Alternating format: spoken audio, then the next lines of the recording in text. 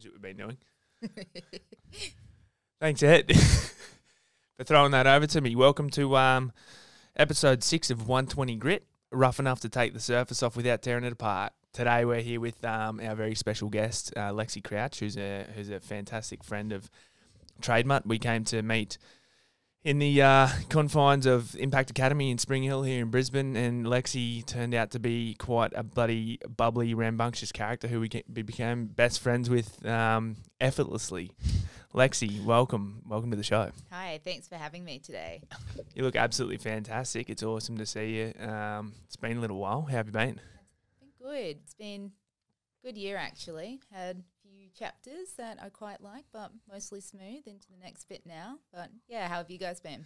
Yeah, we've been good. We're cranking out these podcasts now and having special guests in, and you're one of them. I'm putting up with this half-wit over here, and he's putting up with me. So ditto. No, it's going well. It's going well. So, Lexi, let's get a bit of a background for everyone out there listening. You were born and bred Brisbaneite? I absolutely was. Where'd you go to school? I went to St Aidan's, an all-girls school over towards the west side of Brisbane, but then actually ventured up the hill into Toowoomba for my final years of school there at Fairholme College. Ventured up the hill, up the range. Yeah. That's a nice drive. The boarding school experience. Quite scenic. How did you find boarding school? Despite what I was going through at the time, the actual boarding school experience I loved. You're pretty much there with 300 sisters running a riot without parents, and basically I owe that to the person that I am today was that experience. So. How did you find the transition coming from a school late in your high school in year 10, then going into a new school, year 11 and 12? How did you find that transition? I actually liked it because I'd been at my other school all through primary school. So I was ready for a change and kind of stepped into that dynamic. I was going through some things at the time, but managed to fit in quite well, became school prefect as well. Sure.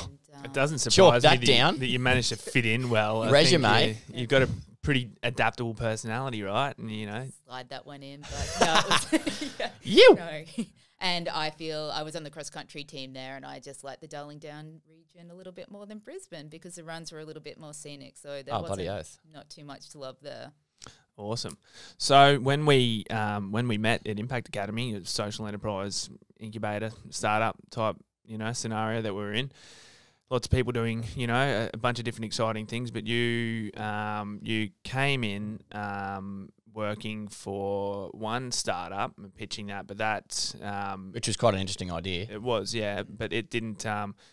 It fell over, I think, basically, or and then you sort of deviated, and we got to know the real Lexi Crouch. Not that we didn't get to know the real Lexi Crouch at the start, but we happened to find out about your incredibly powerful story and super touching. You had and lived experience with anorexia nervosa. Tell us a little bit about your background and that sort of stuff. Yeah, absolutely. I feel like that was a huge fundamental kind of element was coming into Impact Academy. You know, when you have those periods in your life where the universe kind of steps in and really makes you do what you want. So it was quite funny, as you said, I'd stepped in and came through that very sciencey startup. We had that medical device that we were working with, which, yes, doing a science degree, I was very into that. But basically, it was one of those situations through Impact as well where we all were on missions, particularly a lot for humanity. And I got to share my story and I guess fell into the role to where I am today. But that all stemmed from my life experience. So a little bit about my story was I obviously was a girl growing up in Brisbane, as we discussed. Still are. Still am. Still growing by the day. And I guess I started at school, and just like any kid, around 7 years old, you don't really know too much about who you are, who you're meant to be. I guess you're basically going about your life. But anyway, when I was 7, I experienced some bullying on the playground. I wasn't really aware at the time, but some older girls had come up to me and asked if my best friend was Jenny Craig. Now, I had no idea who Jenny Craig was, and I thought these people were sort of coming over to be my friend. But something just didn't sit right with that. And Did you say this was grade 7? This is, I was 7 years old. Oh, you so were I was 7 around years old. Year 3. Is your best mate Jenny Craig? Yeah, yep. So that was also at a time where those were our figures of health. So we knew about Weight Watchers and Jenny Craig. So it was kind of, that's what we knew about health. And people were asking me if I knew this woman when I was in grade 3. No idea, but they were laughing at me, and that just didn't sit well. So I remember going home that day and talking to my mum and my parents going, who's Jenny Craig? And I don't remember much from being 7 years old, but I do remember the look on her face of going, wow, I think my daughter has just been bullied for her weight. And this was concerning. So as I was saying, we didn't really know much about health back then. This was late 90s. And this was very much where when we were looking after our health, we were dieting and thinking that that was going to give us the best outcome. We didn't think about, was that going to make us feel good? But we also wanted to prevent bullying and fitting in. So I started, I guess, a lifestyle of dieting, calorie counting, exercising, and this pretty much became my world. So when you're 7 years old, you should be thinking about birthday cakes and sugar and just food's food. Like you want to grow, you want to play, but food became the enemy. It was something that's going to make me fat, no one's going to like me, and basically it controlled my whole self-worth and my whole self-esteem. So that became a pattern that I got into, and basically it just stemmed. So by the time I hit 14 years old, I was officially diagnosed with an eating disorder. How 14 years old? Yes, Yeah, was wow. my official diagnosis. And so between the age of 7, so when that happened with the Jenny Craig thing, and 14, you had become like obsessed with calorie counting and eating, healthy or, all that sort of stuff. Yeah, absolutely, Dan. That was pretty much my world. So when an eating disorder takes over, it is everything you're thinking about. So young. Yeah. Wow. Yeah. So got a lot of, I guess, training or insight about food and things that you shouldn't really know at that age. Yeah. How the hell would anyone, when you're 7 years old, know what a calorie is? So I guess this is me. And At 7, you can't even count regular numbers, let alone calories. People are more worried This about is getting a true. Nutella a tub in their smoko bag and like throwing out the apple, and you're like, give me the apple. This is true. And I'm glad that we've had this conversation because eating disorders are complex, and it could have been stemmed from bullying, but it could have been the type of person that I was. And do you know what I mean? An experience with bullying, I took it that way, and I absolutely ran with researching and trying to change, where someone might have not have had that experience and could have brushed it off. So did the eating disorder stem because I was a sensitive person and I delved into books and research, and that is still a very much, I guess, a personality trait that I possess today. Like if I want to know something, I'll research. Go find it out. Yeah, and I will take things to the extremity if I want to make a change. So again, that could have been a different experience, and I did go that direction. So bullying may have just been a trigger. However, there may have been another event in my life that caused me to go down the path of anorexia as well. Yeah, so that that period from when you were 7 to 14, what did that look like? Like obviously you weren't cutting food out when you like the day after that bullying episode. So how did it sort of transform into being diagnosed with anorexia at 14? Well, it just became really distorted with food. So I saw it as the enemy. Again, it was, as a kid, you're always going to fall into situations where there were birthday parties or you were having ice blocks where every time I had been in that situation, I'd pick up a lolly or something and think, this is bad. This is going to make me fat. And I would, I guess, relate being fat to not being worthy or like anybody else. And for me to be bullied at that stage, yes, I did carry a little bit of puppy fat at 7 years old. Who doesn't really? Who doesn't, yeah. Yeah. And it just kind of stemmed into my mind to have that relationship, I guess, there. It's unbelievable. What did your parents pick up on? Any of these early signs that there was something, changing?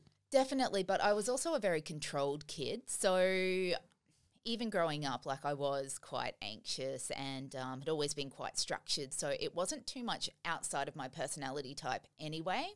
However, I guess with eating disorders, they are very functional, and I kind of knew what I was doing even from a young age. So I'd still always have a smile on my face. And although I'd experienced bullying in that situation, I still had friends and things were happening around me. But I was always able to manage it to a point of going, that's just Lex. So I'm sure parents did understand in some regards. But as I was saying too, we thought that that was health. And again, it was seen as Lex is avoiding this because she's making healthier options, but not realizing that wasn't actually healthier options. It was going the other way. So you weren't talking about, your parents are calorie counting and stuff like that. You just weren't eating as much. So they just thought, oh, she's either not hungry or was it you're hiding it like that? Like you weren't telling your parents, oh, I can't eat that. Or how was that, sitting down for dinner and your mum's cooked you something and you're like, oh, well, I can't eat that, mum. Was that sort of stuff happening, or was it just you sort of navigating yourself around that? Well, Ed, it became a very internal battle. Yeah. So what I didn't realize was when I started to develop the eating disorder, it also became my control mechanism. So I wouldn't actually voice too much outside. So there would be family dinners or things going on where you would quietly kind of get through. And with eating disorders, they are very intelligent and they kind of affect, I guess there is a stereotype that they do affect quite, I guess, people that have a little bit of a higher IQ or just, I guess, in that kind of regards that they can kind of, I don't like to use the word manipulate, but more angle situations that looked like you were appearing okay, but there was a lot of intelligence going into avoiding foods, avoiding conversation, and basically getting away with something because the eating disorder started to make me feel really good. And I was concerned that if anyone clicked on, that this would get taken away. So would you say your relationship with food and the eating disorder, it is like you could liken it to an addiction? Absolutely. And so like anyone who is addicted to anything, be it drugs or gambling or, an addiction with, or eating disorders, I guess. I don't know if that's the right way to say it, but anyone who has an addiction becomes extremely almost cunning and like excellent at hiding it. And, whilst they know that, potentially what they're doing is a negative thing, they don't want anyone to know about it. Yes, that very much sums exactly how it is. I guess my experience with anorexia nervosa, it was starvation through the body.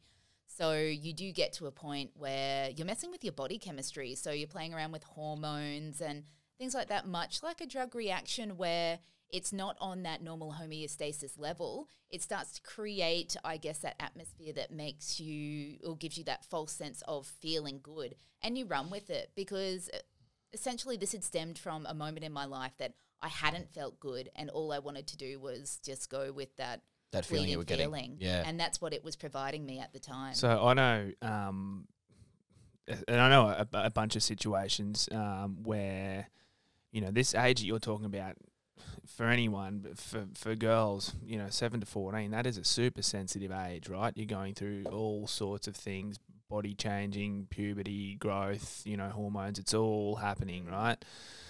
And I know, so many situations where parents are so worried about their kids and the path that they may be heading down, whether they're getting bullied at school or, their body type, whether they're athletic or smart or this, that or the other. There's so many issues for a parent, but there's a lot of sensitivities around even trying to bring it up or raise these kinds of issues with their kids out of fear of making them feel potentially worse or almost not even knowing how to manage their children when they're going through these types of things. How was it for your parents? Like, did they understand, what was leading up to your diagnosis at age 14, and did they know how to, manage you or help support you? I'm glad you asked this because I developed an eating disorder at a time where we didn't speak about eating disorders at all. I didn't know anyone with an eating disorder. My parents didn't, and this was probably early 2000s. And my first intervention was a school counsellor had to contact my parents to say, look, something's definitely going on here, which everybody knew. But as I was saying before, I was still very functional. So it's hard to intervene with somebody that's still going about their life and still, doing well at school and keeping up with commitments, but they're losing a lot of weight. So the school counsellor contacted my parents, and that's when we had my intervention going on there and was sent to the doctor to basically say that there was a diagnosis, and we didn't know what to do. And this is no reflection on anybody because we've come a long way as a society. We now have conversations. You only have to jump on social media and you can relate to somebody, which I think brings a lot of comfort. However, at this time we didn't. And that's actually why I went to boarding school thinking, let's remove Lex from this situation, and maybe if we put her somewhere else, it might change. And that's what we know more about mental health and eating disorders, that just because you've gone somewhere else doesn't mean that the issue isn't going to go with you. Yeah, exactly. So, but we had to learn that because, you know, it does make sense. Take someone out of something, but not realizing that this is something in the person that they're going to have to work. So basically that's where the eating disorder went into full-fledged, and it felt like it was winning from ages 14 to 17 when I went to boarding school. It's amazing that, you know, you talk about it sort of in a third person, like it was this other entity that had taken over your body. You know what I mean? Like you sort of talk, it's an interesting way of looking at it, you know what I mean? And it is, and it's, you can vouch for anybody that has been on the journey with me. I still have some amazing people that have seen me through thick and thin, and they can tell you the girl sitting here right now was not a girl who was laying in a hospital bed a couple of years ago. So that just goes to show the extremity of what overtakes you when you are in the peak of an eating disorder and anorexia, which is very misunderstood, I still believe. So it's obviously, it's obviously a very complex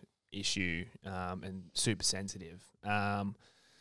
So it can be hard to talk about, right, for a lot of people who don't, you know, necessarily understand it, and it can be so easy to say the wrong thing, I suppose. So what did it look like for you once you'd had that diagnosis at the age of 14? You were saying 14 to 17. What did that period look like? What did that period sort of become? Who were you as a person during that? That was very interesting because, as I said, I went up. Is that when shit got real? That's when it got very real, and it was basically I was given a chance to really take the eating disorder to the extreme. So as I said, boarding school, 300 girls. I was a prefect. Prefect meant you had your own room. So I was given essentially all this time to be alone and still got through school, still continued with my cross country and touch football, but fell well into the peak of an eating disorder. It's unbelievable that you could perform sport without, you know, supplementing your body with everything it needed, you know? Like how were you countering those two things? Because you think you'd be absolutely stuffed and you wouldn't be able to perform those sorts of, you know, activities.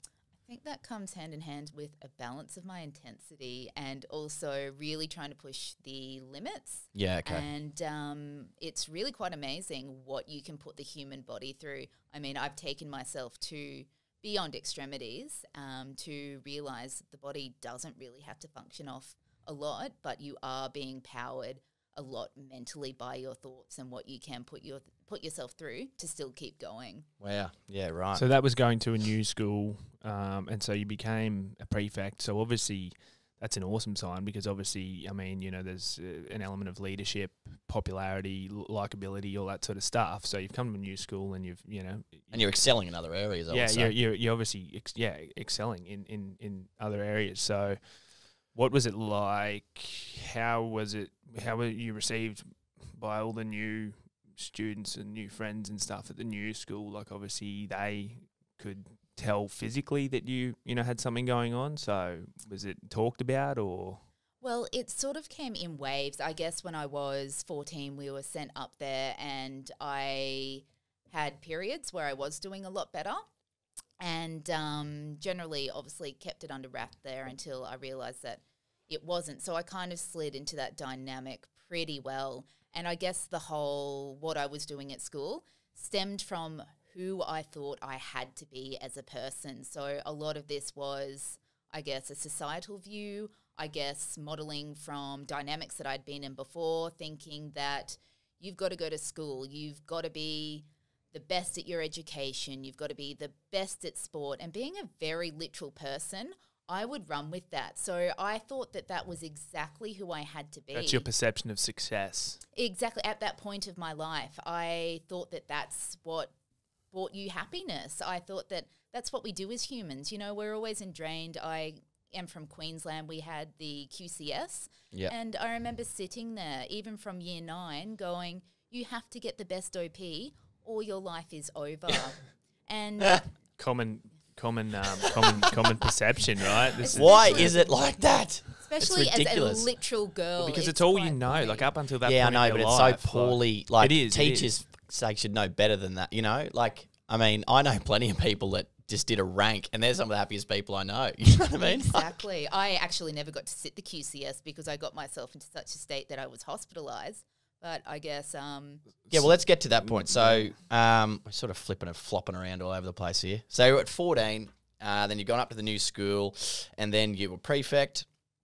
Let's talk about out of school. So losing, like obviously, yeah, prefect, you've got set of authority and you're in charge to a degree of certain things. So coming out of the school environment into the real world, how was that transition and the eating disorder going with it? well, I didn't actually finish year 12. So at this point, it just got too much and the school stepped in and I started my rounds of hospital admissions at 16, 17 in year 12. Never went back. So basically when everybody was kind of having those fun moments of school formal, schoolies, which I did get to go to for 2 days before not working out so well and having to go back to hospital. Another story. So got another one Another there. podcast. But basically when you think that that is a moment of your life, you know, remember being 18 going, I have infinite possibilities, I can start uni, I can be anyone that I want. I was essentially in hospital, basically learning with this new reality that this is who I was and basically thinking that the end was going to be quite near from me. So I kind of missed out on that whole experience. So talk us through that because at that age, I would imagine you mentioned before that you're being fed on tubes, force fed, Yes. in hospitals, which are can be scary places. That must have been super traumatic for you. Definitely. And it's quite funny because with eating disorders, you're very switched on. So all I knew was if I didn't eat, if I exercised a lot, I felt like I was managing my stress. So it essentially made me feel good and I was in control. So my first hospital experience, I was put in there and I wasn't aware of any of the symptoms that came with it. I didn't even know what anorexia or an eating disorder was because as Holy I said, shit. yeah, so I had my first hospital experience and I had to learn about this illness that I had. And So you thought everything was basically, rosy? in many regards, because I was still, as I said, functional and still getting by, and I couldn't understand why people wanted to stop me in my tracks. That is unbelievable. That is unbelievable because you'd think, you're 17 now, so it's nearly a 10-year process, and you don't realise that there's a problem. No, not at that But point. it's like funny. Well, it's not. There's nothing funny, but it's like when people are talking about how they're busy, right, in their I'm lives, sick of hearing that. but busy is like almost an excuse for so many other parts of their lives to fall down. But as long as they're busy at work or whatever, like that's the kind of excuse. Everything seems right because I'm doing everything. I'm flat out. I'm flat out, kind of thing. and that Exactly. Right. status position of going, Yeah. wow, let's do that because we forget to address, I guess, some of our health issues that might be going on. But if we keep doing that, then we're busy, and that's what we're meant to be doing as a society. So let's talk about your hospital admission. What was a turning point? When did you realise you had a problem and then that you were going to change it? Yeah, so long story short, I spent most of my life from 17 to 25 in and out of the revolving hospital door. So during that time, I saw a lot of medical admissions. I saw a lot of time in ICU. I had some rehabilitation programs, and not much was really working for me at that time. I'd flown interstate for treatment. My parents are amazing. They just never gave up. So we were always searching for the best treatment option or something that would have to sit with me. And although conventional medicine did save my life, it wasn't exactly what worked for me. So I go back to the theory where we were talking before about chasing a high and chasing a feeling. I learnt during that time that you can only do that for so long until you start to come crashing down. The high doesn't quite hit the same highs as it did, once did. Exactly, Dan. So it's not like you can keep running. And I guess with anorexia for me, it was very results driven. So it was had to make this weight to be okay, had to always be working. It's a full-time job when you've got an eating disorder in your head. Like, you do not get a break. It's always, I didn't value myself as a person. I had no worth, and my whole worth was dependent on having to achieve a score on the scales and in that kind of segment. So it really took over in that regards, and it's comes a time where the highs stop. So all of a sudden, I was doing the same thing. I was pushing harder. I was eating less. I was exercising, but it wasn't adding up. Being a literal girl, as I said, my life was A plus B must equal C, because that was all I knew before recovery brought me many things. But before that, that's what I thought life was. That was my societal view. And anyway, these highs started stopping for me, which essentially saved my life. I would try and fight against it. I would still push it to the absolute limit, but I wasn't feeling good. I was sick and tired, and I was sick and tired of being sick and tired. And it was just to the point you can't get up and do the same thing every day and expect to get a different result, which that's what I was doing. So Definition of insanity. Absolute insanity, but had to push it to that point to realise. Well, you don't know until you reach that point. Do you? Yeah, so I had to test it myself. So one of the very one of the realities of eating disorders like this is they can be fatal in so many situations, right? Absolutely. Deadly. In your experience, in and out of hospital, were you coming across like other people in similar situations to you, and how critical could it have been for you, or how much pressure was your body under? How close were you to losing your battle? Very close. There was a point where I was set up to pass away, and family was aware of this. I was given roughly around 24 hours to live. Wow. And this was a point of 2011 that essentially probably stemmed into my recovery mode of having pushed through that. And so that was a turning point? That was turning point number one. Holy shit. But you pushed it to the limit. To the limit, and there wasn't any worse that you could go at that time. And I can't tell you exactly what came over me. However, there must have been something that goes, this is it, or you can give yourself another shot. And I don't remember, because obviously when you're in that position, you're not really aware of what is going on in that time. Yeah. But it was, if I can say anything, it's the eating disorder. There are a lot of skill sets that it gives you to be a fantastic person in many directions. So if you think about this, this is intense. You can't just get up every day and starve yourself if you're not driven. You've got determination. You've got something there. Got all the right elements going on. Yeah. It's just the key you're pushing is not quite the right one. No, and it was going in another direction. So I think even something that may have saved my life were people telling me when I got to that point. I remember people talking about me, because I guess that's another stigma with mental illness as well. When you get into those situations where people are talking about you, but you're actually switched on knowing exactly what's going on. And I remember... It's like I'm right here, like I'm hearing everything you're saying. I'm human too. Yeah. I just think a little bit differently to you. Yeah. And I remember doctors going, she's not going to make it. And it was sort of that's what it was accepting. But I do remember that something must have triggered in my head of going, I think that man's telling me what to do. No one can tell me what to do. And something happened where I guess with personality type, I wanted to prove a point, and essentially probably got me onto a track of recovery. Yeah, and I'm doing it because I want to do it, not because you're doing it. not because you told me I need exactly. to. This is my decision. Yeah. So what did that road to recovery look like? How did that begin? Recovery was awful. I can say it was probably more awful than the eating disorder. So there is no straight line road with eating disorders. It is up, down, here, there, 6 steps backwards, 1 step forward, and the most painful period of my life. But I can say it was a lot shorter than the eating disorder. And I still like to say that I'm in discovery phase. So although I've had these events, I essentially had to step into another life where I'm still discovering all these different aspects that I didn't get to experience as a teenager, in that regards. But recovery was, as I said, painful, very enduring.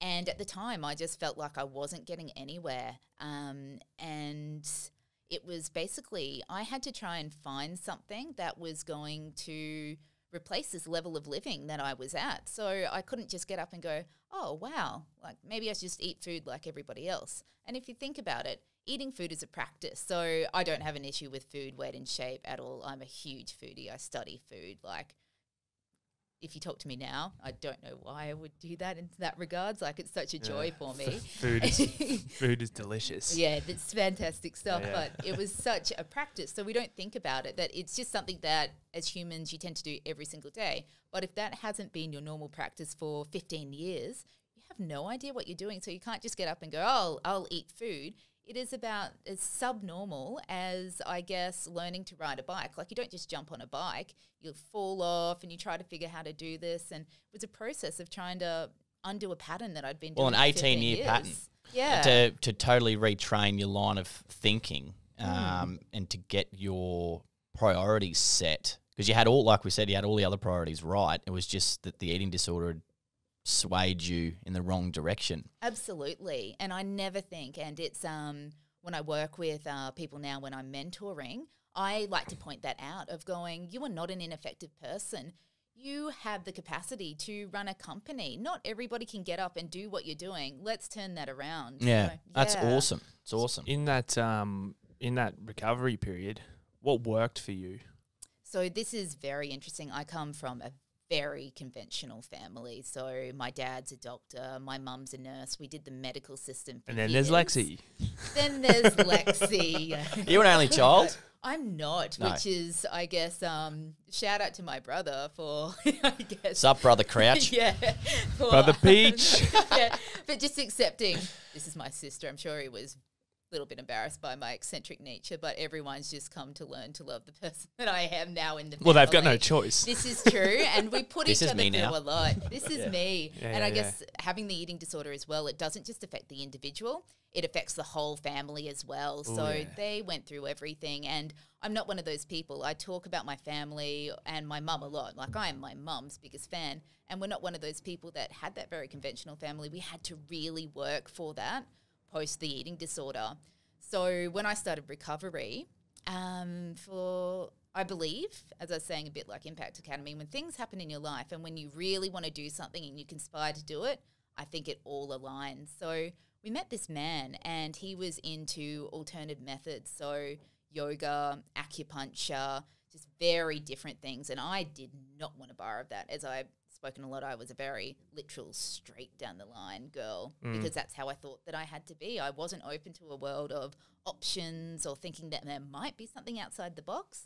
Anyway, the stars aligned and I met this man and basically started working with him for years. So he had an experience with drug addiction, which was not too unsimilar to eating disorders. Yeah, wow. Yeah, I'd never been drawn to those substances or elements before. However, very similar. And he kind of gave me he gave me hope that there was life outside of this by his modeling. Yeah, right. So he actually had a daily practice where he was into Tai Chi. And he started to talk about yoga maybe being my path, and was full blown into exercise addiction. And look, like, if I had time to exercise, it wasn't going to be sitting on a mat to do some yoga. That stretch. was a waste of time. Yeah.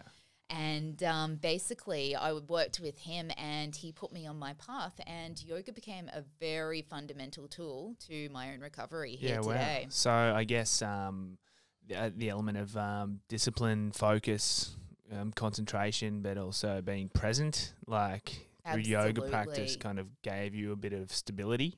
Absolutely. And it was having that commitment, because with eating disorders, you're very committed.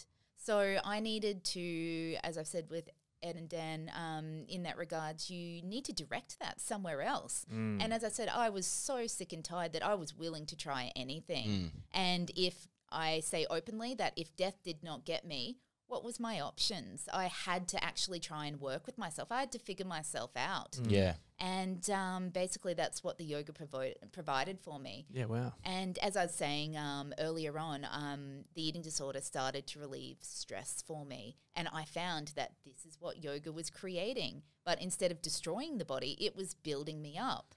So That's unreal. essentially what we're talking about here is finding healthy outlets or healthy coping mechanisms just in general for sort of life in general, right? Because that's Yes. everyone needs that. Everyone needs like an outlet or a way to blow off the steam or let the pressure out. So for you, when you were younger, it seemed to be the eating disorder that was that sort of outlet or focus, and then it became a much more healthier option of yoga and physical activity like that. Absolutely. And it was what got me by. So basically that was just my element that I could keep things in management or keep things in control. So basically stepping into yoga, it gave me essentially my own world, I guess. So I could have that, but then I could go operate and function in society as well, because I'd done the work to make myself feel good, I guess. And how did the relationship with food evolve, along with the with the transition into sort of yoga practice? You didn't just go down to Macca's after you had your 24 hours and went down and bought a Big Mac and honed into it.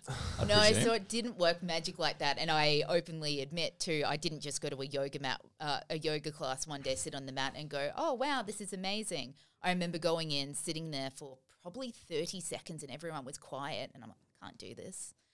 How can people just sit still and listen to your own head? Next minute, packed up my mat, I was out the door. So I had a couple of experiences of trying to find the right yoga that worked for me, because there are many styles out there and I had to find something that had a little bit more of an edge. Although I was in a depleted state, for me, I had to just go out there and experience my own boundaries. So again, that came hand in hand with health and eating. So I'd get on my mat and you learn so much about your body because you're checking in. I didn't realize when I was in this chemical state of anorexia that I wasn't feeling anything that was going on. So yoga allowed me to stop, to breathe, and basically make that connection with my body and my mind.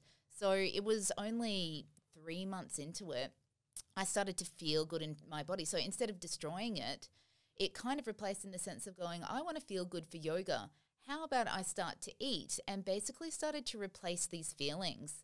And along the way, just started to build up. So I guess slowly with strength. And it wasn't necessarily a workout. So I wasn't going there for fitness. I wasn't going there to do anything with the body. It just started to make me feel good and things started to come in slowly. To get inside your own head a bit. Exactly. Because that's really cool. Because like you were saying before, you were so busy with everything else that you didn't have a chance to stop, think and realise where you actually were at. 100%. So I didn't know who I was. I just had this picture that I had to, I guess, step into society and be this person that society had built up. Yeah. Unbelievable, really. It's interesting because, so that where you go to there, you didn't know who you were. Like that is common for everyone, right? In that, growth period from, as you were talking about, from 7 years old to your mid-20s, figuring out who you were. There's so many people out there going through that, young women, plenty of blokes going through it as well. How do young girls navigate that? And if you can sort of look back at your younger self, and offer any advice, like what would that be? What would it look like? Yeah, that's really interesting. I actually really enjoy being in my 30s now. I like to call it the awkward 20s during that time where I guess I was scared not scared going into 30s, but, we all joke going, oh, I'm going to be 30, I'm old. But you kind of step into that day when you're like, oh, what a relief. I can essentially just be me now. What were those weird periods, which I feel, I don't want to gender type, but a lot of girls tend to go through. I guess it does become quite appearance-based for girls, and maybe guys as well. I can speak from a female experience. Yeah, definitely guys as well. Like, I mean, for sure, like when, it's a super, growing period for females. But yeah, guys particularly because, they're navigating the sense of, masculinity and what it means to be a bloke. And, it's sort of, all going through it as well. Yeah, and it's, I guess, to try and change that now is when I was growing up, that's how it was. Like we didn't really have that encouraging of going, who are you as a person? Like, how do you use your brain? What do you like? And I had this idea that for me to ever find a boyfriend or something, it had to be purely based on this. And I know that I wasn't the only one going through this. I had friends as well that's basically you would lose your whole identity. And we weren't having conversations of sitting down of going, what do you like to do? Or I guess, what is it that sparks your passion? I don't think I ever You weren't had any finding out who you were. conversations. And No, and we've had this conversation here, like after I got back from my honeymoon, I said to Dan, I was like, you know, our focus since we started was all about people having conversations, which is what we want to continue to do, obviously. But need to also focus more on the individual. Yes. You know, it's like some of our biggest fans haven't got the best mental health themselves. You know, like Yes. they're more everyone else. Like I'm here to help everyone else, but it's like, no, you've got to look after yourself first. And that's the interesting part is that people are just busy because then they don't have time to sit and think. Yes. You know, if you can't sit down and just be there present with yourself, you know, you need to make some changes so you can, because it's so imperative, like as you've learned. It's interesting because these are some of the complexities of the mind, right? Where, you know, being like present and in your own thoughts can be really scary for a lot of people. And so, yeah, that's the whole thing. And that's what we're trying to get across here. This is not. busy. It's okay to feel those feelings, but we've got to make steps so that you can be positive and sit there and understand who you are and be happy with. Because that's you hear like the midlife crisis. You know what I mean? People get to 50 and they've been working, you know, 12 hours a day, put their kids through school, you know, and then they're just like, you know, is this? I've got to do something now so I can make up for the 30 years that I hated doing. Like I hated my job. But if you can figure that out earlier, it's such a huge relief because you're happy with who you are and the journey. It doesn't really matter. You know what I mean? You're just doing what you enjoy doing. And I suppose that's probably where you're at. You know, you had that midlife crisis when you were 20. Age of 7. Yeah, from the age of 7. But you have navigated yourself to a position now where you're like, I love who I am. Yes. I'm happy with what I'm doing. And I can just go out and do whatever I like because I'm present with, you know, myself and what I want to do. Absolutely. It's kind of funny because it's like this is the whole thing. It's like, you know, life doesn't stop. It never stops, but it's constant evolution and a constant journey. And like if your 7-year-old self was told, oh, he do yoga, like there's probably no way you would have. Well, you wouldn't relate to it because it means Yes. nothing to you. Why do I need to do Exactly. yoga for? It's not until you've been through absolutely everything that you've been through and been on the, you know, brink of death, and then come out the other side of that, and that's that growth phase, right? And I think that's one thing we try to get across is about getting through the shit, and like you have got through some of the biggest shit, right? But it's that growth phase coming out of it where you actually really start to understand yourself and what works and, you know, how you tick, what makes you tick, all that sort of stuff. So Absolutely. And that's, I always say, I do a lot of speaking and mentoring, and the first thing I will always say to people is the eating disorder is the best thing that ever happened to me. And I know that, you know, can sound a little bit weird of going, wow, that sounds torturous, but I got to really figure myself out. I got to learn how I ticked, and during this time I kept a journal, and it wasn't necessarily about my feelings. It was sort of trying to figure myself out as a person, and then I correlated that with the yoga. And then coming together, and don't get me wrong, I still have my life challenges. There are many departments. Never that stops. I work That's at. the other thing is it's not, no one's got it perfect. No. But everyone is getting, like, you need to be getting better is probably Yes. the point. And understanding why I guess I get into situations that I do, because you have that awareness now. Yeah. And eventually you get out of them because you go, I wasn't feeling good. Yeah. So that's clicked on, because as you're saying, you know, people can run, people can still be numb. And I've had this brilliant opportunity to get to figure myself out to that level. And I guess it's quite funny because you guys know me, like I'm quite eccentric, I'm quite out there. If I'm happy, I am really happy. And you know, if I'm sad, if I'm having a horrible day, it's not unnoticeable because I'll tell you straight how it is. Yeah. So, and that's quite funny out there in society. we don't have to guess what you're thinking. Exactly, because that can be funny because in society they're like, is this chick for real? Like she's literally just told us like, how's your day, Lex? Well, probably didn't need to know about your dating life to that extent, but sorry you asked. And I guess that's that blessing. Well, you're happy with who you are. And it's a credit to you, you know. That's it's awesome. And I suppose where we sort of want to take it now is being a female in 2019, you know, we're talking before when you came in about Instagram and how they've canned the like. Yes. Viewing. You can't see how many people have liked your stuff now. What do you make of that, and you know the idea around people with that maybe struggling with body image and have probably not understood, like, you know, they've been misinterpreted on social media and looking up to other people that they probably shouldn't be. Like, how do you navigate through that? Yeah, it's interesting. And Instagram and social media in the world of, I guess, eating disorders, and maybe as somebody that hasn't had the best self-esteem, it really can wreak havoc for people in that regards. I know that in my world, in the eating disorder world, it is taken to the extremities. And as we were talking about before, because you're not in a chapter where you can find that in yourself. You can't find your own self-worth. So where there's Instagram out there with the likes where you're getting that validation. So that was pretty much seen as these dopamine hits for people that kind of needed to get by while you're figuring yourself out as a person. So taking them away, I think, is a fantastic idea, because you've got to think about, is this something I want to post for me?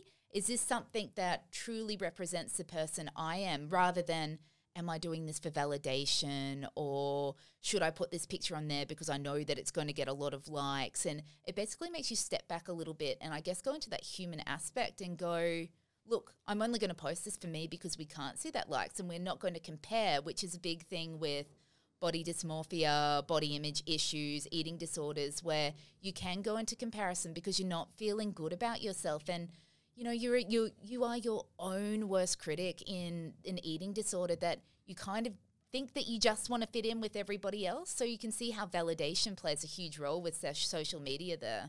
Yeah. Well, what I'm particularly interested in is, yes, like social media is a fantastic tool. It's given, you know, people a platform to express themselves and, you know, run businesses and all sorts of things. I think it's fantastic. I mean, but, you know, things' greatest strength is also its greatest weakness. So it's, you know, got the two sides of the coin there.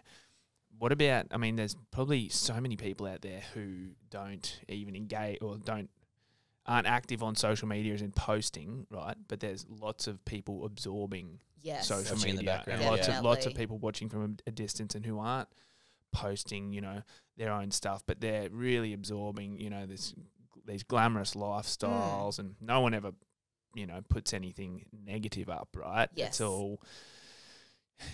all the best version of, you know, your life, and so great. But there's so many people absorbing this, young blokes, young girls looking up to, you know, these perfect, you know, suit models and, you know, swimsuit models and all this sort of stuff. And I guess getting this perception of, you know, this is what success looks like, or this is what beauty needs to be, or, you know, all that sort of stuff. What role do you think that plays for young, impressionable, you know, boys and girls? And yeah, it is absolutely huge. And I know for myself, I try to keep my page as honest as possible, because I don't enjoy that side that is not maintainable. And I guess when we say try, you're always going to have this perception on the internet, and people are going to look at you in a different way, and what is portrayed might be differently said. But when it comes to, I guess, a lot of these influencers, you've got to step back, and exactly what you said, Dan, that this is just a snippet of their day, of what's going on. We don't know what's going on, and people don't always want to air their dirty laundry on Instagram.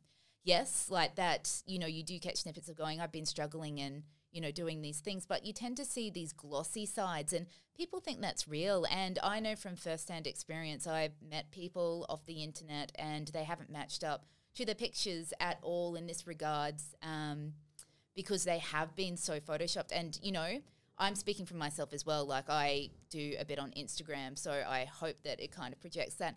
But it also really takes away from, I guess, the person, because you do lose yourself, because it kind of comes into, this is what we've put out there to make people think that this is real. And particularly with eating disorders, as I said, it was very literal. People will run with that and think that this is how it's meant to be, because these people are getting all these likes, that they must have a very happy life. But we don't know that, because we don't see what's going on. It can be very misinformative. And working in the space that I do, I hear day in, day out of people comparing themselves to what they've seen on the internet, and going back to, you've just caught a snippet, you've caught a good filter. And don't get me wrong, I'm the first to put something glossy over a picture as well to make it a little bit more attractive in that regards. But people just don't understand that sometimes that's not addressing the human element or what is actually going on for a person.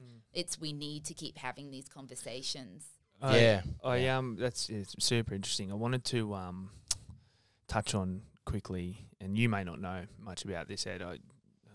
David Pocock, rugby player. You're aware. Churchy boy. Family. Churchy Yeah. boy. Played with Rupert. Yeah. Churchy boy, yeah. Played with No, Rupert. I mean, I know you know who he is, but he, I believe he went through some body he was on. dysmorphia. It was on Australian Story not long ago. A couple of years ago. A couple of years ago. So about- this is yeah. this is an Australian rugby player, Yeah. Wallaby, a flanker And this is when he was at school. for the Wallabies. This is grade like 11 and 12. His dad would wake up in the middle of the night to go to the bathroom, and he'd hear David in there doing sit-ups and push-ups in his room at like midnight. Yes. So I think that's like body dysmorphia, right? In for his, in his experience, but we talk about eating disorders and body dysmorphia and all that sort of stuff, and I think it can be so easily only related to females. It's like I think a lot of people or blokes out there think, oh, that's probably just That's female just a chick thing, yeah.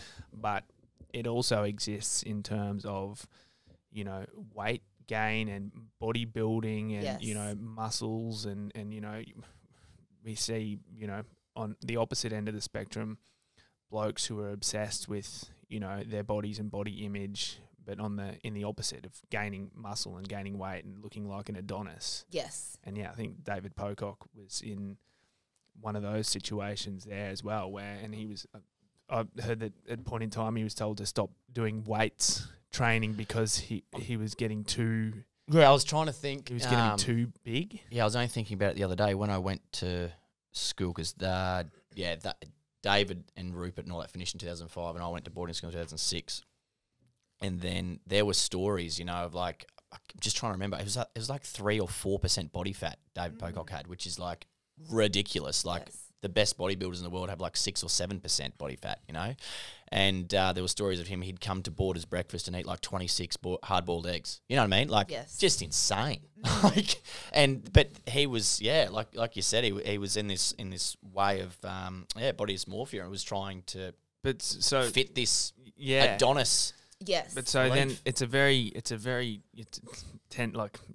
fine line here, because it's almost like if you look at the opposite end of the spectrum, we talk about health and fitness and all that sort of stuff. Well, you would assume that, hitting the gym and lifting weights is a really good outlet, and which it is. And, it's everything in moderation. That's the definitely. point we need to try and get across. It's everything in moderation. Like if you're spending 8 hours a day at the gym and working, and, that's probably not healthy.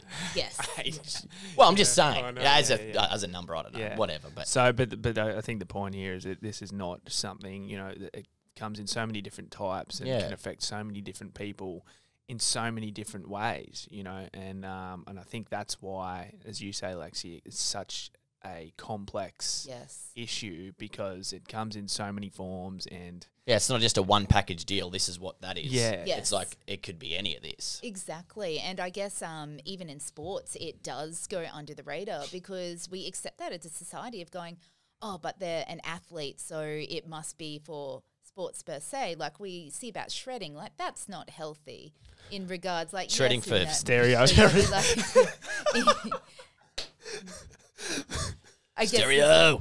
I guess like with the starvation that goes with that. And we kind of need to take a look of going, is that maintainable? Is that something that is really making you happy and healthy because you're messing with your body chemistry and I guess going that aim? But it also goes back to, I guess, upholding that figure that I guess with these athletes that they have to, I guess, portray. And it goes hand in hand. And again, as you said, the complexity of that is for males, it tends to be the other way. Again, not gender typing, but it's about being bigger, which is, an issue as itself. Whereas sometimes with females and males, it can be about being slender the other way. So it's that whole range that addresses it with issues going on. Yeah, definitely. And then I think of some of the NRL identities over the years, like Piggy Riddell, like that guy, never looked like an athlete. Let's you know get Piggy Riddell on Let's the podcast. Get Piggy Riddell on the podcast. Or like Georgie Rose, right? Like those guys were big dudes. Yes. They were just big.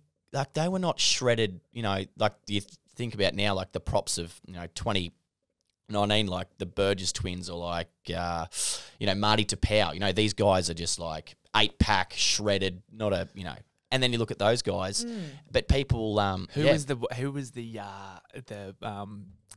Matt Dunning. Matt Dunning. Yeah. Matt Dunning. Matt Dunning. Yes. Yeah. Like these guys, yeah. But that's it. And you don't probably people don't put them into the like forget about them to a degree. Yes. That like they were great sportsmen as well, but they didn't look like a ripped Adonis person, and they were successful footballers. Exactly. You know, so like it's funny that people sort of forget that. You don't have to look like the best bloke in the gym to be successful. What I feel like it sort of comes down to is finding a way to. I mean, who are you changing yourself for? Like, who are you trying to appease? Who are you trying to prove yourself to, and why? You know, and is it about everyone else's perception of you, or is it about your own perception of yourself? And then how can you find a way to be happy in your own skin and comfortable with who you are, without trying to be this person that you think you need to be? Exactly. Yeah, I relate to that very well in that regards. It is essentially finding that in yourself, which is a journey. I mean, it doesn't just happen overnight, does it? Yeah. And I can't sit here and practice and go, I've found that in myself. I'm still working on elements in my life of going, Lex, is that, because you want to do that for you, or is that because that's another societal view? It's never complete. It never ends, It's never complete. Yeah, yes. I think that's another misconception is people are like, oh, well, they've got it all worked out. Well, it's like, no one's got it worked out, It's scary, the ones that say that they do. That's where you've got to step in and go, whoa, easy, easy, Tiger. Yeah, definitely. If I can, I want to flick to your study. Yes. Which is really cool. Health, science, and nutrition. Yes. So who'd have thunk it? Yeah, well, who knew that you could actually get a degree out of this food study? But yes, on the home stretch now. So I'm 4 subjects away and in clinic treating patients at the moment. So now get to work with the individual, basically talking about how food can work with you, not against you, which is my whole overview of health and basically feeling good. So I kind of stepped into that avenue, and it's been a journey for me. I'm not a conventional person at all. So it wasn't about getting better and going to university. I've seen a lot of life in between this degree. That's the best thing about you're not conventional. No, and I wouldn't change a thing. I mean, during neither this would degree, I. Don't change, Lex. It's been fun, and it's always been that little tedious. I think I've lived in India. I've had a baby. I've had a lot of life in between this degree, but almost finished. And looking forward to getting out there and really working one-on-one with clients. And I guess having that little twist as opposed to this is what a book said, but this is what I've been through. Yeah. And that's the other thing. You're able to validate that. That's, that's so important.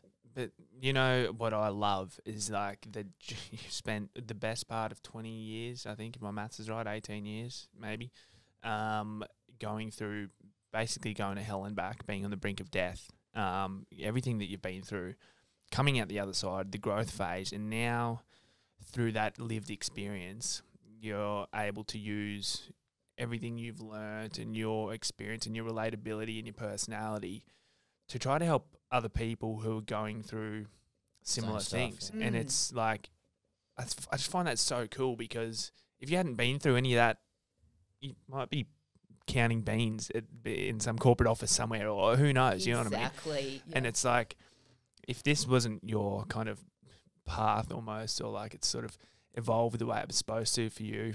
Just Dan Allen or Tony Robbins in the building. But don't you reckon that's cool? Yeah, it's unreal. Yeah, I know, that's why we're all here. I love we're all here for the same reason. Yeah. It's Get a real job, kids. So let's talk about what you're doing now. You're finishing uni and you're an advocate for the Ambassador for the Butterfly Foundation. Yes. Yeah, I do a lot of speaking for them. So essentially a speaker, but also for Eating Disorders Queensland as well. I do mentoring for them and get to go and educate. So a lot of professionals are now asking how best can we work with eating disorders. And, I guess the proof is in the pudding that they're asking for lived experience to go, what did you do? Because it can be quite an enigma to see somebody so unwell and then see, don't want to toot my own horn, but, Stop pinnacle tooting. of health, vibrant girl, obviously got so much energy in this regards. What is it that you are doing that you can help us, I guess, be the best professionals that we can be to help others? And then it starts to really analyse and break down personality types and like your own personality type and how that contributed to everything that you've been through, right? Yeah, absolutely. So, I guess it stems from being that fun thing of essentially I still get to be me and not fit that corporate-y kind of mold. I mean, I always say to people, don't employ me. Like, I'll try and give you unsolicited advice in that regard. So. I need a job, but do not employ me. What run us through the Butterfly Foundation. What exactly is the Butterfly Foundation? So the Butterfly Foundation is the national, I guess, eating disorder and body image head through Australia. So they have support hotlines that if you are going through issues, that they have someone that you can pick up the phone and have conversations with that will help you through, because the ins and outs of eating disorders, they are not easy. There are some moments that the eating disorder can just strike you and might just save your life just having that conversation. So they've got that going. They've got support groups, and basically they've got an appearance that keeps everyone connected, as well as providing education and resources. They go out to schools and, again, like not giving stigma airtime. Like that is pretty much like say goodbye to that. They basically will just talk about eating disorders and get this openly. open. Yeah. I love that you say that, because we're all about eradicating the word stigma. Don't say that word. The S word. Stigma Yes around word. the stigma. And so there's support for both sufferers of eating disorders and also their support network. So say for your family, for instance, and, the support network around people who are going through this, it's there for them as well. Yeah, and they will always give you resources and direction of where you can get help, because essentially they are, I guess, the national collective where we can outsource there. Yeah, that's great. And so, but like what I think is a massive takeaway here is that you can get through it. You can actually beat these disorders because you're living proof. You've been right to the edge and you've come full circle. 100%. And if I had been out there and heard of somebody who recovered, I would have thought it was absolute rubbish. I would have gone, oh, well, good for them getting their life together. They must have been as bad as me. Yeah, no one knows how I felt. Yeah. And I can say I was that girl. The amount of times that, I'd sit there and go, this is so misunderstood. No one ever thought to the level. And I just want to voice that I have been that person, and it is there. And it is a journey. It was, as I said, recovery was the hardest thing that I ever did, and I'm still growing in that regards, but it is possible. And even like 10 years ago, I would have sat down and gone, it is not possible. Like we were arranging for a funeral 10 years ago. So it is that, I guess, that spark that, if I can do it, you can do it. Yeah. It's So sort of a message to everyone that's out there listening, people that may be, suffering a bit, or know of someone that may be suffering, what would you say to them? I would say try and reach out as best as you can firstly. Get a conversation going and try and find some people. You will find people in your life that are in that level that are willing to sit there and listen. So the first thing I think is just kind of checking in with yourself and going, is this okay? And basically trying to let somebody know is a very first step, because you're holding a lot there. And you do think that you've got it under control, but you actually don't when it eventually comes crashing down. So if people are out there struggling, it's try and find somebody that you trust, and basically good people will be there and help you in that regards. And I guess staying connected in that regards has been a huge element, and basically just keep going. We can put a lot of, I guess, focus on having one really bad day, but knowing that the next day could be completely different. And it's just you're doing the best that you can at that time. And sometimes there are periods that just feel so horrible for so long, but just keep going through them and the answers keep coming. And I know that that can sound pretty rich from somebody that is sitting here living, like, I guess, a pretty cool life with the ups and downs and the journey there. But there have been periods where it didn't feel good, and the best thing I did was not give up, even when I thought that was probably the best option. Awesome. That's incredible. Well, it's sort of just about rounds us out a bit. Have you got anything? I want to, we were talking outside privately about some exciting things that you've got coming up that we can't quite say yet, but, some super cool things in store for you in your work as an advocate. You're coming to the end of your university degree. people out there can sort of follow your journey, or anyone who wants to know more about you, I guess Instagram, you've got a bit of a website as well, right? Yeah, got those little things happening where I try to just keep engaged with. I like to give insights of daily life. So I guess a lot of the people that follow me have experienced issues with eating disorders where life is a hospital and it's pretty dark. So you might see me outside going, yeah, the sun's shining today, and yes, I am an excitable person because I didn't always get to see the sun. Or someone will walk in and be like, it's a butterfly. It's a butterfly. So I try to give these glimpses on my Instagram that sometimes probably look like that kind of like, whoa, she's pretty intense. But I just value the every day. The everyday. But you will see the ups and downs. Like, you know, you'll see me there being like, yeah, today really wasn't cool, and that kind of regards. Or, you know, just backed my car into a pole. Awesome. Thanks, Mercury retrograde, strike 16. But just try to keep it real in that regard. So, yeah, there's Instagram. I try to connect. And Lexi, at Lexi Crouch. Lexi.Crouch. Lexi. And feel free to Crouch. DM. I am only a DM away, and I literally put it to myself that I do get back to you. Might not be tomorrow, might be in a couple of weeks, but I will awesome. if you reach out. And for anyone who might be sort of struggling now, this might strike a chord with, maybe direct them to the Butterfly Foundation. Definitely. So check go out to that the hotline website. there, Yep. and websites and resources. And if you're in Brisbane, Queensland, Eating Disorders Queensland has some great programs and mentoring as well. If you do need somebody to just, I guess, walk beside you while you're going through a journey. I personally mentor, so I'm there. We might be matched, but there are a lot of resources from those places. Fantastic. Awesome. Well, you're an absolute picture of health, and it's been fantastic to have you in here. You're an absolute Thanks, Peach. legend. Thanks, We guys. bloody love Always you. love chatting. Love you guys Good too. chat. So, yeah, thanks very much for coming in. Thanks, guys. Thanks, mate. Yay.